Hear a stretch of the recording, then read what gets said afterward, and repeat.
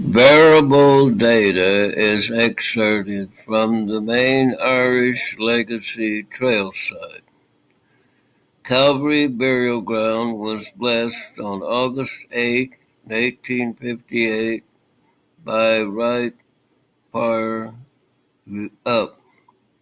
David William Bacon is the primary Roman Catholic Bishop of Portland. It is the last resting spot of thousands of Irish, French, Italian, Portuguese, English, Scottish, Clean, German, Lithuanian, Lebanese, and Syrian Roman Catholics, among others. The land had been possessed by James Thornton and was a piece of Libby's ranch.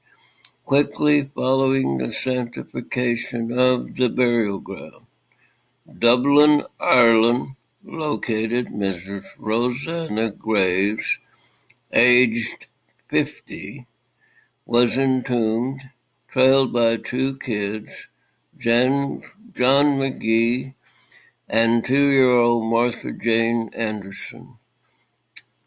Starting on November 1858, numerous Catholics covered in Western burial ground were reinterred in Calvary, a little memorial sanctuary.